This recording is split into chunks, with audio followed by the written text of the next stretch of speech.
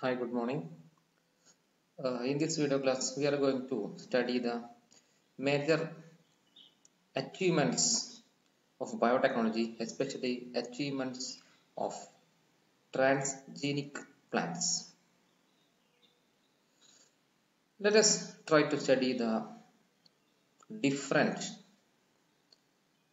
transgenic plants which are created by utilizing the biotechnology.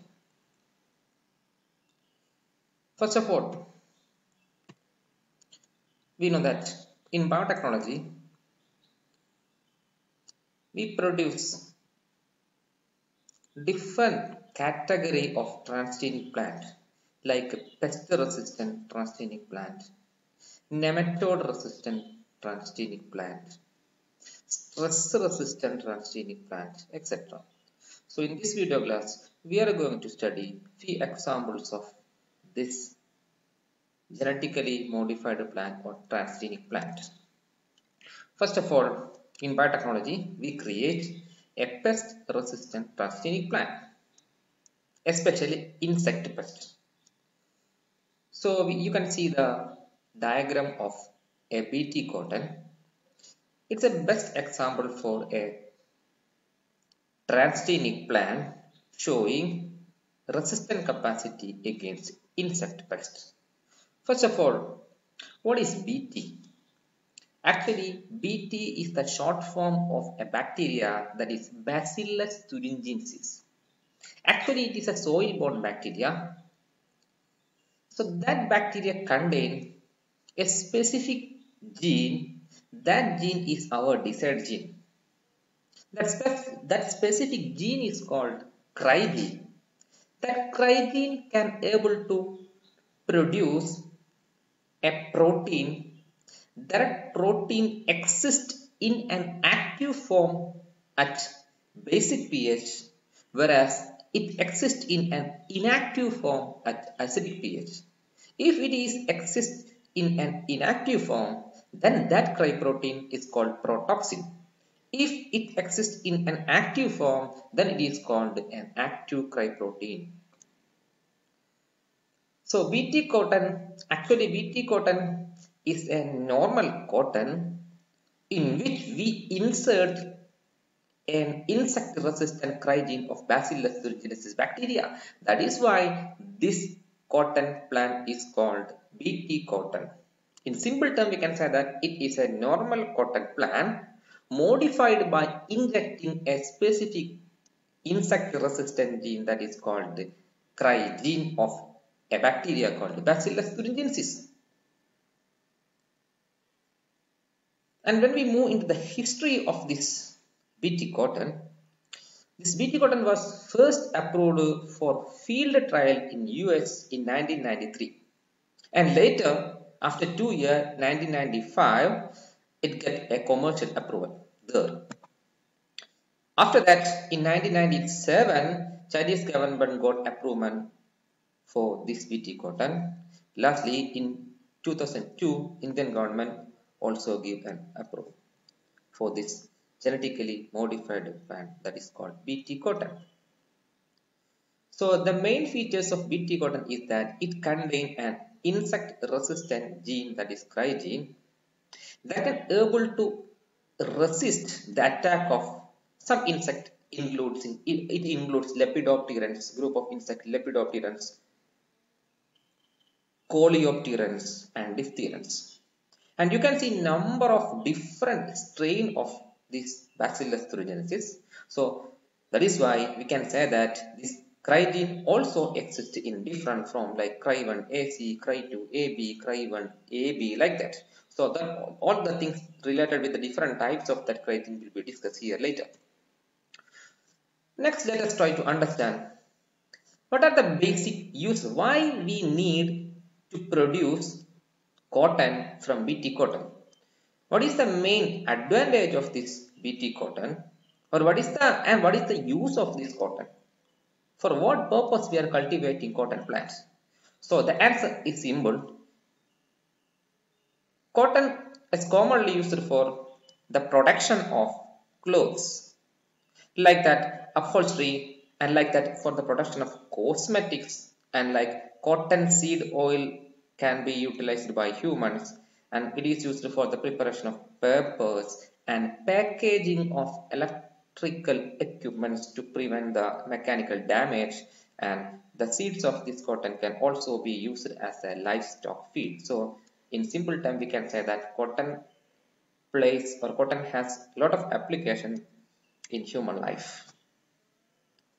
Next, let us try to understand how the cry gene within the Bt cotton acts, or how the cry gene present within the Bt cotton kill the insect pest. So here we are going to study that. We are going to understand the answer for this question. First of all, we have to know that there are different kinds of cry gene exist in different strains of Bacillus thuringiensis. Approximately 200 different type of Bt toxin, that is Bt toxin mean 200 different type of cry gene exist in different strains of Bacillus thuringiensis. So that is why we can say that approximately 200 different type of cry protein also exists among the different strain of this bacillus. And its mechanism of action is that cry gene bind to a specific cadherin-like protein.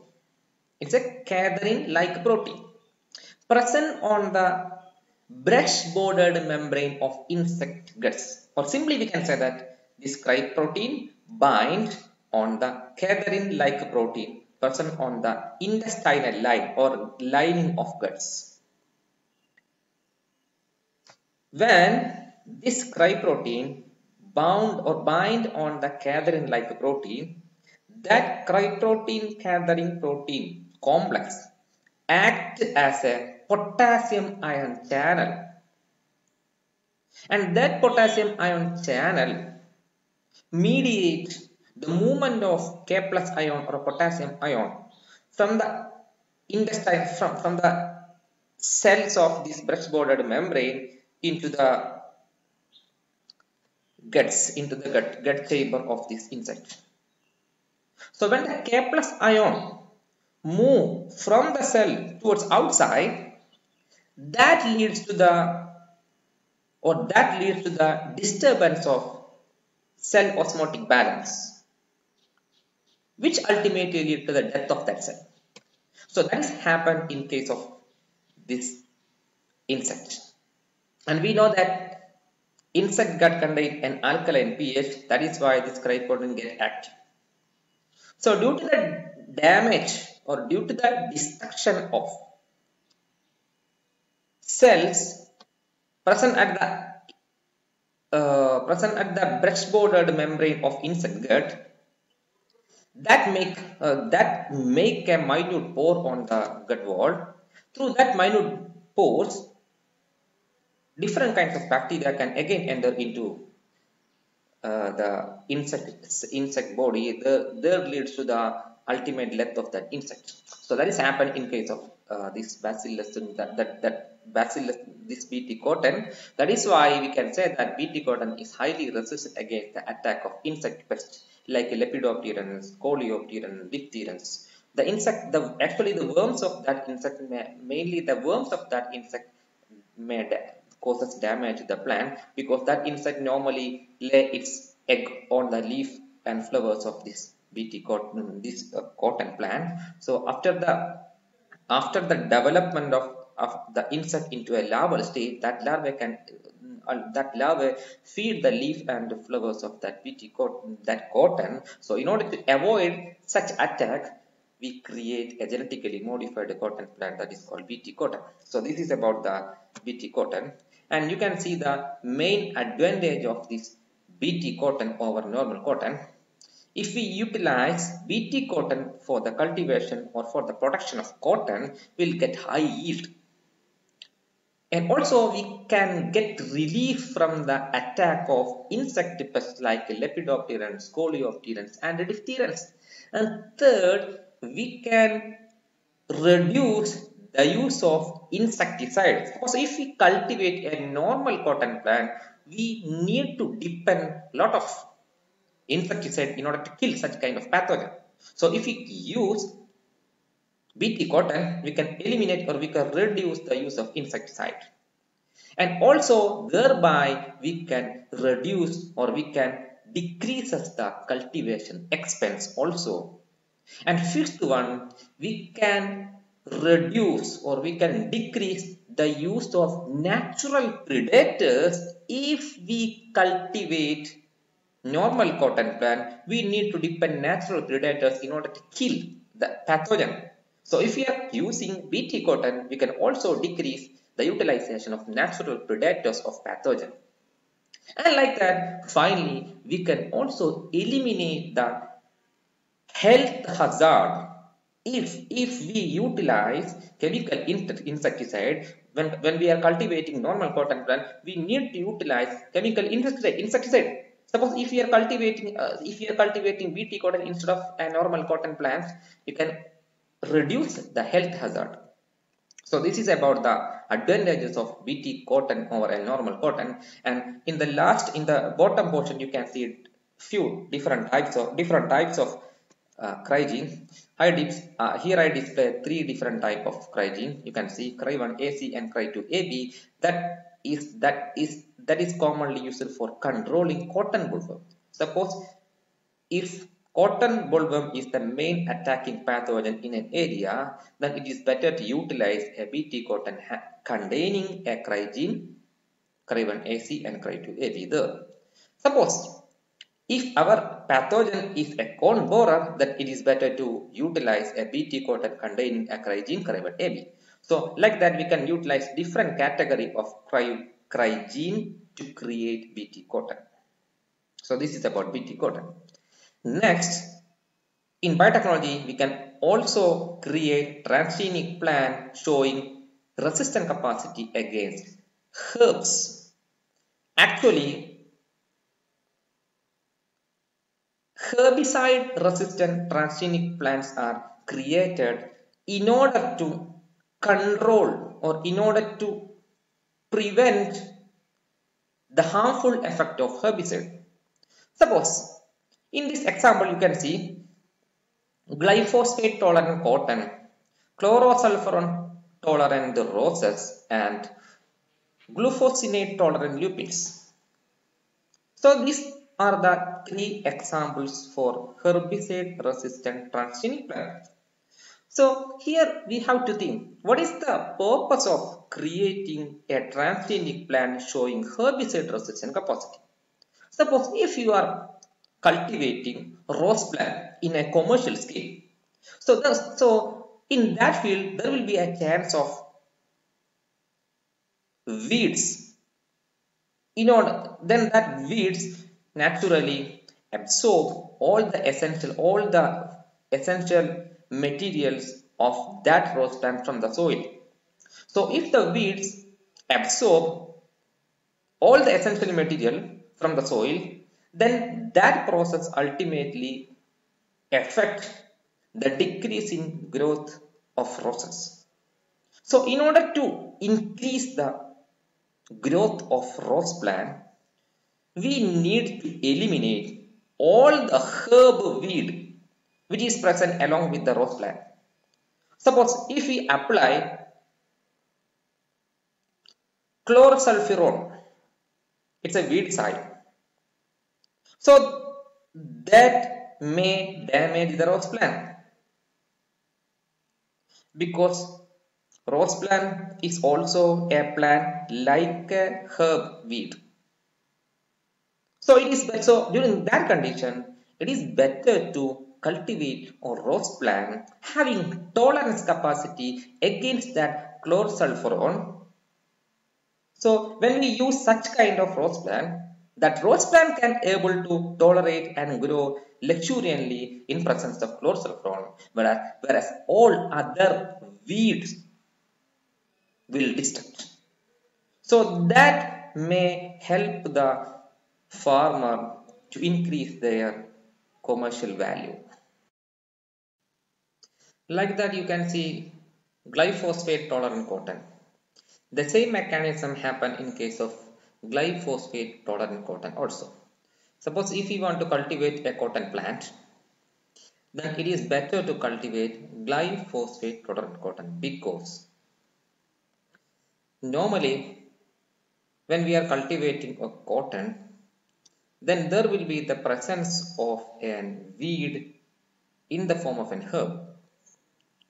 So if we need to remove such herb weed, definitely we have to depend a herbicide like glyphosate. So during that condition, our cotton plant can able to tolerate that glyphosate, thereby it can able to grow luxuriantly without the harmful effect of weeds. So that is happening in case of glyphosate tolerant cotton. Like that, we can also depend another herbicide tolerant plant, that is lupin, which is tolerant against the herbicide glufosinate. The same mechanism happen in case of that plant also. Next, virus resistant transgenic plant, that is VRTPS, virus resistant transgenic plants. This virus resistant transgenic plant, if we use virus resistant transgenic plant for cultivation or for the production of any biological product, then that will help us to eliminate the presence of virus. So here you can see in this slide, you can see the creation or development of virus resistant transgenic plant. How we can able to create virus resistant transgenic plant, that is VRTPS. We can develop virus resistant transgenic plant by inserting a transgene or a specific gene which was isolated, which is it can be isolated, which it can be taken from either virus or plant or bacteria or any other origin, any other living organism. For example, these resistance, that is the resistance against a virus in transgenic plant, will be gained by post-transcriptional gene silencing. So that transgene product can able to silence the post-transcriptional process in that plant. Like that, it may be either code protein mediated resistant or replicase mediated resistant or plant antibody, that is plant antibody mediated resistant or ribosome mediated resistant. So these 5 resistant mechanisms are utilized by biotechnologists to create virus resistant plant. So virus resistant plants gained that resistant capacity due to the presence of a specific transgene that work in a specific pattern like any of these 5 given in the slide. So that is the mechanism operating here in case of virus resistant transgenic plant. And you can see an example of a virus resistant transgenic plant, that is transgenic papaya resistant to papaya ring spot virus. Actually, this plant, you can see the indication, you can see the attack of a papaya plant, so papaya plant attacked by this papaya ring spot virus. So biotechnologists developed a transgenic papaya resistant to papaya ring spot virus. So this is about the few achievements of biotechnology, especially achievements of biotechnology by developing a transgenic plant. Thank you.